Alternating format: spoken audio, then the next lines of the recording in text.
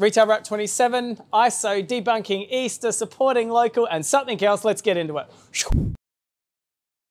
ISO Live, we're week 5 of Corona Rush. Let's have a look at a few of the products that have been in high demand over this quarantine period. I think we also have to understand that there's been some quarantine baking going on. With flour, sugar, and eggs all flying off the shelves, packaged baking mixes are now in popular demand. Hair salons are under strict restrictions, and people are opting for do-it-yourself as hair dye products have been selling out fast. This has not been a problem for me.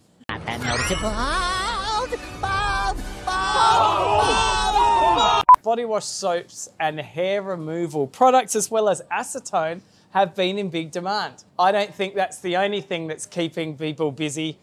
Condom sales are actually up 54%. So I think there's a little bit more happening than just looking pretty. So what have you been doing in your ISO life?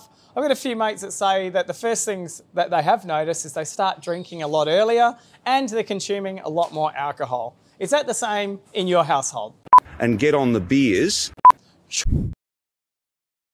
Since we did this story, not in the UK, they've said that Easter eggs are a non-essential item, which means that you are unable to buy Easter eggs. At the time, it was reported by several news outlets. However, we became very aware that the news story was debunked. Thank you, BBC, for that one. Woolworths have come out into the press and have reported that they are now not sending any of their toilet paper from South Australia to the eastern seaboard. For weeks, they received and dispatched the rolls of gold from South Australia to Victoria for response in unprecedented demand for consumers across the country. But apparently, less so in the eastern seaboards. So obviously Woolworths made a decision to be able to send toilet paper to the eastern seaboard. Now I'm sure all the Woolworths customers watching this would have had plenty of toilet paper in their stores in South Australia. I can say that every single packet of toilet paper that came to our distribution centre here in South Australia went to all of our stores in South Australia. So that meant that all of our customers in our Drake stores in South Australia were getting every single packet of toilet paper that we had. And let's hope the next few weeks are only going to get better in this toilet paper situation. Now more than ever, it's a time that you're going to have to choose to support local. I bang on about it all the time. I sound like a broken record about all the time, but I totally mean that we need to be supporting local. If it's your local butcher shop, your local fruit and veg shop like St. Bernard's, I don't care as long as you're supporting local, because right now we're all in this together.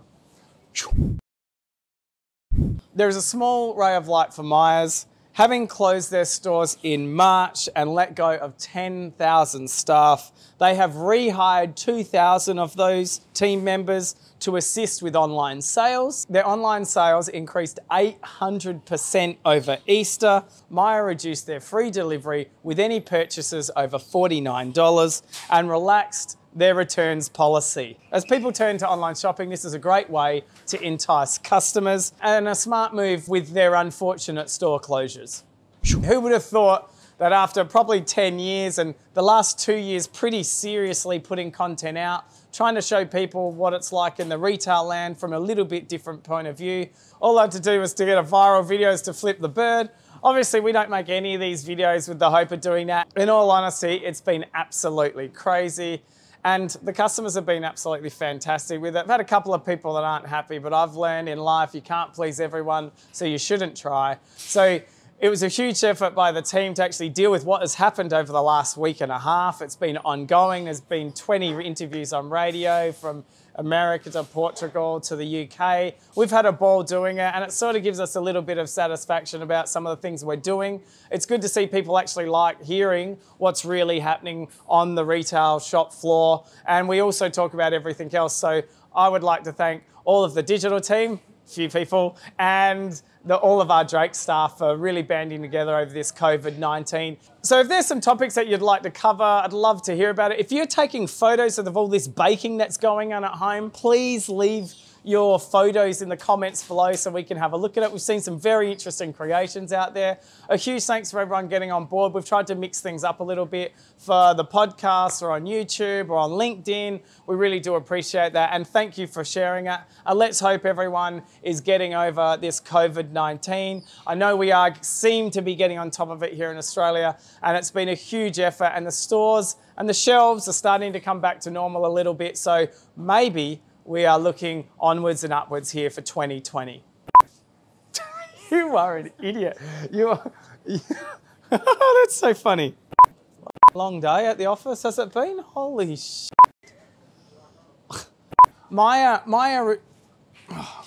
Don't tell me the flies are back already. Did you just see that? Is it? Fuck. So guys, stay tuned for these flies. There's definitely a fly out taking this thing.